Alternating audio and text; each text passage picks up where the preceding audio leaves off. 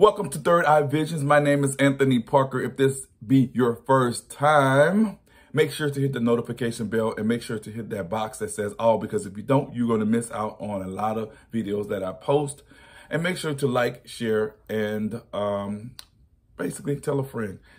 Today, I want to introduce you to a YouTube channel, which is entitled Professor Blindie. That's Professor spelled, and Blindie, B-L-I-N-D-I-E. This channel is very well orchestrated and channeled toward the blind and visually impaired as well, because she does a lot of video descriptions. The host is a 24-year-old from Dallas, Texas. Her name is Ariane. She's also a businesswoman as well. So y'all go check her out, man. I'm telling you, put the link in the description.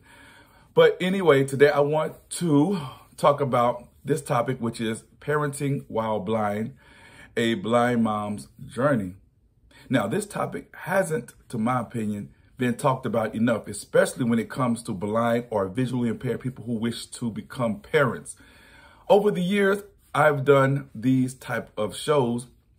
I've even learned in the process that in some cases, the courts want to take away kids from the parents who may be visually impaired or blind because they feel that they are incapable of taking care of their own children. Now, I did a lot of topics about this. Y'all need to go check it out. I may revisit this sometime in the future. But anyway, that's a topic for another discussion. But let's get into what I'm here today to talk about, which is Blind Mom's Journey, featuring a young lady by the name of Professor Blindie. Today, I just want to get Ariane, I may switch up every once in a while, perspective as a newly blind mom, and allow her mom's perspective on this issue as well, because her mother had a few apprehensions during her daughter's blind mom journey. So without further delay, as we take a listen and view the video, we'll see that Professor Blind's mom had some major concerns. She went through a great deal of emotions, but in the end, let's see what happened. My honest first reaction was like fear and concern. Just because you had just finished Chris Cole and started to learn how to really be responsible and live on your own independently with your blindness. So I was just like, wow, so not just a baby, but two babies. I don't know, it took me back. It did something. And then I was just like, when I finally got over that, I was just like, okay, we'll make it work. We're just gonna make it happen. And then I was like, there was a part of me that was sad, that was like, dang, she's gonna have these babies and not be able to actually see what they look like. Yeah. So that was the kind of sad reaction that I had about it later on as I thought about it. But yeah, we kind of overcame all of that. So these were some major concerns that Professor Blindie's mom had for her. Now, she didn't doubt that her daughter could perform the test. She just had some concerns. Let's check out some of those major concerns that her mother had for her daughter.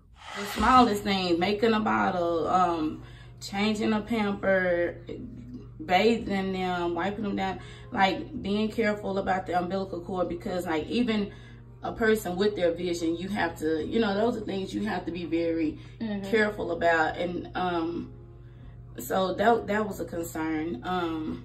Those are concerns.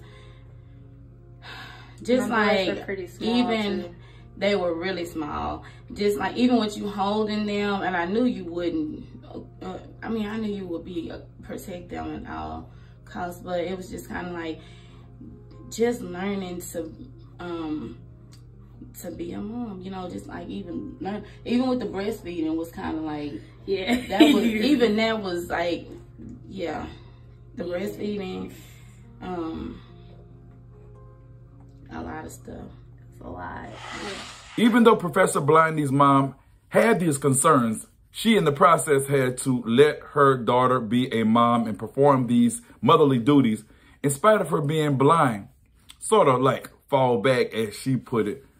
Let's check out this clip. I started out like just taking over. Like, I'm here, I'll change the pamper, and always, I'll feed them, or I'll do, you know what I'm saying? I was like, well, she's gonna have to learn how to do this. You need to learn the experience of motherhood. You know what I'm saying? Like, these are her babies. She needs to learn. And I'm like, I just sat there one day, I thought about it, I'm like, I'm sure she feels a way that I don't let her do a lot of stuff. I don't let her do it. I was like, let me fall back. Let me just fall back. Because, yeah, I felt that.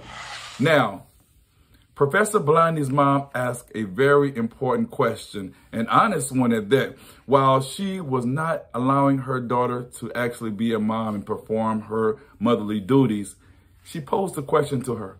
Was I being overbearing? And here's what Professor Blindy said. Did you feel like that?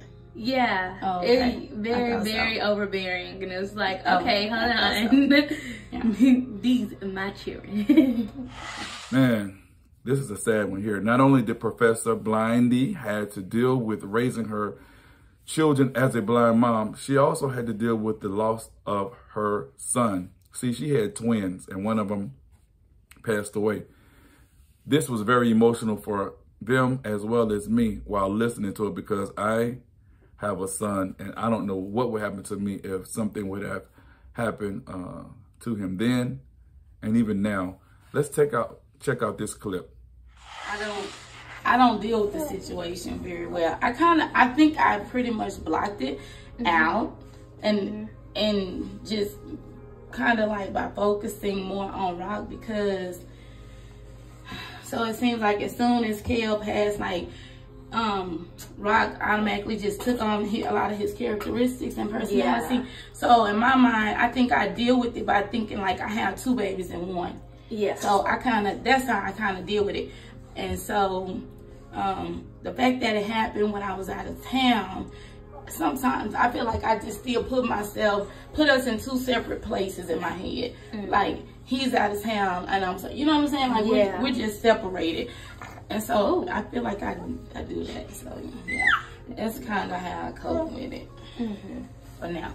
Until I get to that grief counseling, she give me some other advice on how to handle it.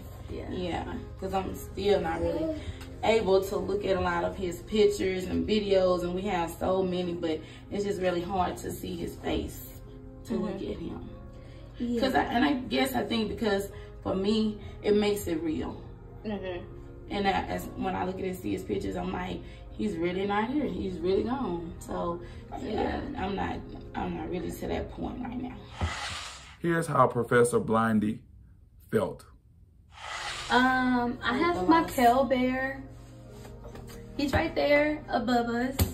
I take my baby everywhere with me. I have on his earring necklace. My sister bought my sons bracelets when they were born, and I have his bracelet on because he wore it and it's adjustable. I just wear my son everywhere I go. It's really hard for me actually trying to I guess that's how you feels. Yeah, and tell mommy about it. But I kind of just I hold on to my bear a lot, because for me it's not a visual aspect. I can't, physically see that he isn't here. I've been feeling him not being here. Like I know the difference from going to go pick up one baby when I was able to pick up two. And I know the difference from when Rocky cries and when he cries. And I still sometimes, a lot of the times, search for him when I like feed when I feed Rock. It's like hard to not, I stay up sometimes because I'm like expecting to hear another baby cry to feed my second baby, and like my baby isn't here anymore. So I've just been trying. I've stayed very productive. I go to therapy, but I think I really need like an intensive grief counseling. In the end, Professor Blindy asked her mom a question that a lot of blind people, visually impaired people, or people who have other types of disabilities want to ask their mothers when going through raising their kids. It was very important. It was very honest. Here's the question. If I had my vision, do you think that you would have been as scared? Not as, but yes, still. I would have still had those same thoughts and fears and concerns. I would have. Just because you still young. You're young. You're a young parent, young mother. And also because there were two and not just one. And just one baby isn't a lot. So two is like an extremely lot. So I knew you were going to need like a lot of help. So I knew I was about to have to put my life on hold. Everything but my Thursday night. Not giving up the crazy crap. But yeah, I just knew I was going to have to fall back and be real gimme. Man, I hope y'all enjoyed this video. I want to thank Professor Blindy or Ariane for allowing me to use this video. And it was very important that her mother came in and shared some of her insight as to how she was very apprehensive, but later on was able to let her daughter be a daughter, whether she was visually impaired or not. She still had apprehensions, but still it was even more concern because of the fact that she was blind. But I must say that I'm quite sure she, Professor Blindy, has done a remarkable job and is still doing a remarkable job despite what she had to endure.